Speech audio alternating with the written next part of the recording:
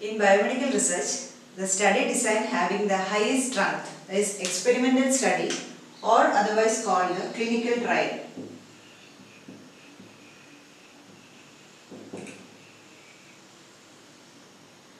And this experimental study design is a planned experiment in which the efficacy of a new drug or a new prophylactic measure or a new program or anything new. It can be either it can be a prophylactic regime, or it can be a diagnostic tool, or it can be a treatment, or it can be a program. Anything is compared with a test group to that of a control group. As this is an analytical study design, there is always a comparison group.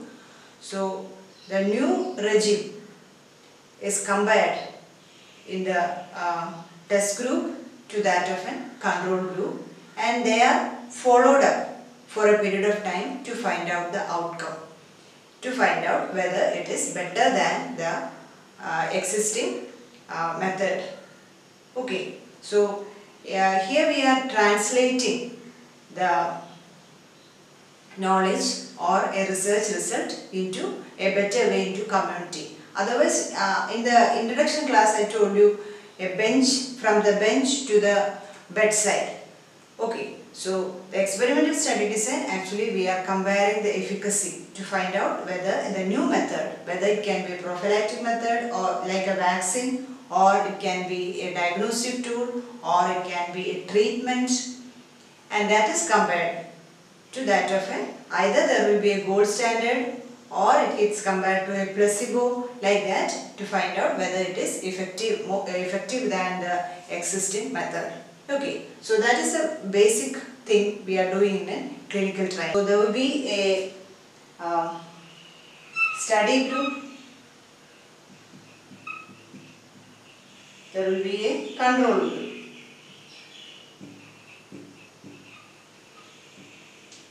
Or a comparison group, and both these are compared or followed up using the same method, same regime for follow, and looking for the outcome.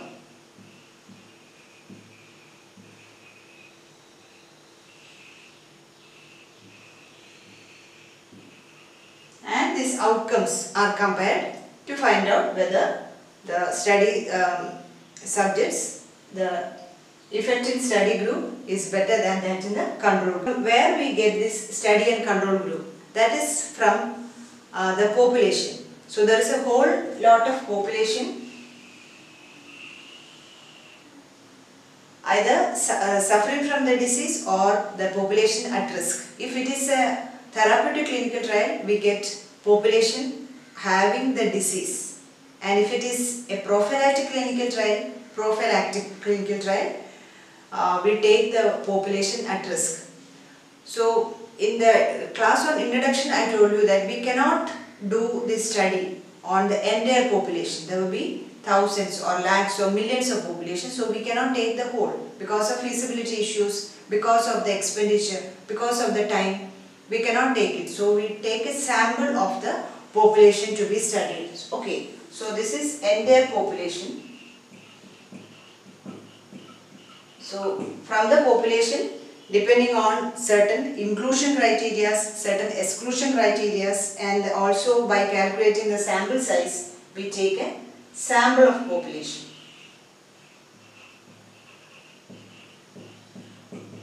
Okay, and these samples are allotted to either to the study group or to the control group. So how can we, what decides whether to go to study group or to the control group? That is by doing a randomization. So again, these experimental study designs are of two types. It can be either a non-randomized control trial or it can be a randomized control trial. Obviously, the randomized control trial is a better one because in non-randomized, who divides them into study and control group? There is chance of bias coming there. So randomization, we do a randomization here.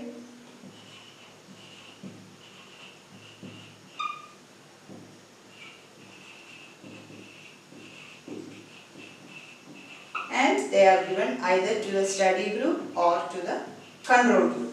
Okay, So is this sample or the population having the same chance of going either into the study group or into the control group. They have got an equal chance. And this randomization can be done by various methods. There are simple randomization method, there are block randomization method, or there is computerized randomization table is there. By any method we can do this randomization, so that there is either equal chance of this sample going into study or to the control group. And by that, three terms which I already explained in previous classes. One is confounding. I explained with an example in previous class. Then co-intervention.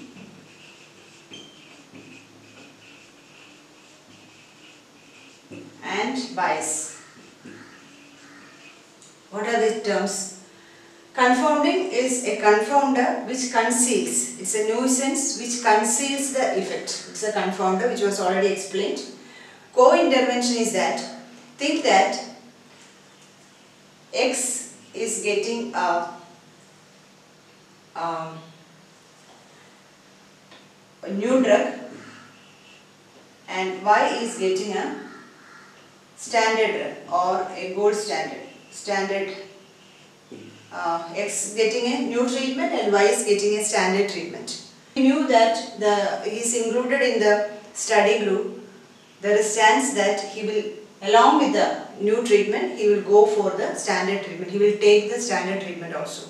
So all that is called the co-intervention, and also the bias. All these are minimized by doing this randomization. Okay, so randomization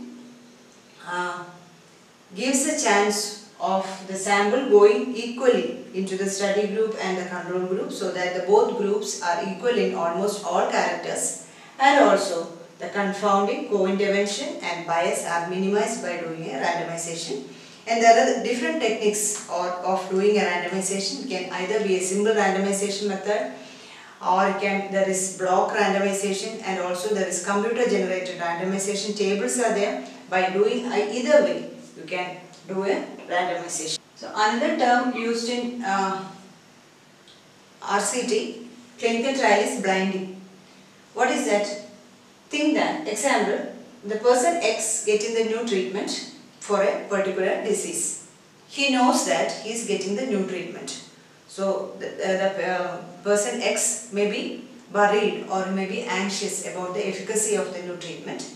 So there is a chance that he exaggerate even the minimal symptoms, while the person Y having the standard treatment for the same disease may not exaggerate the symptom, or it will not point out the minor symptoms of the disease. And again, the investigator who is looking out the outcome may be more curious to tell that the new treatment is effective. So there is also chance of changes in the analysis part, making variations or interventions in the analysis part. So in order to remove or eliminate that part, it is in the term blinding is introduced. That is, it can be a single blinded study.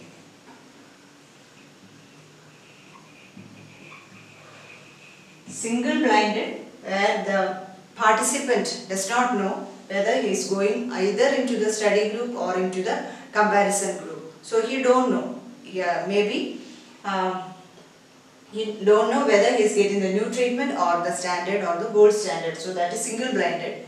And there is double blinded. In double blinded, the participant as well as the investigator is not knowing whether there is a person is allotted in study group or in the control group. In single blinded, only the participant; double blinded, participant as well as the investigator. And there is also triple blinded study. What is that? Even the person analyzing the study is not aware whether he is analyzing the study group or the comparison group. All the three are blinded: the participant, the investigator as well as the analyzing agent. Okay, so participant, investigator and an analysis part. All the three are blinded, is triple blinded. And if it is not blinded, it is an open-ended, open study. Okay, so that is blinding, and even this blinding will reduce the chance of co-intervention. And again, these clinical trials can be a therapeutic clinical trial,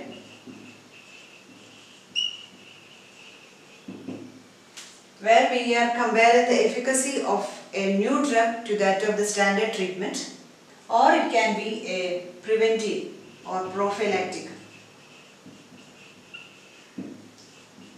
clinical trial. Okay, in therapeutic clinical trial, what is the population? The population will be person having the disease. Okay, therapeutic. Already there will be persons suffering from the disease, and from that sampling is done. Again randomized into study group and control group. In the study group, if it is a therapeutic, it will be the new treatment, and the control group will be getting a standard treatment, and both are followed up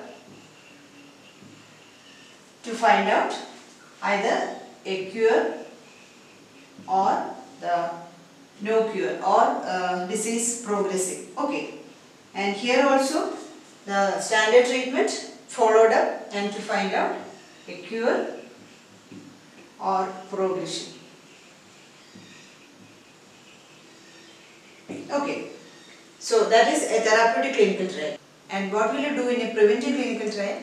In a preventive clinical trial, a preventive method is compared with that of a placebo.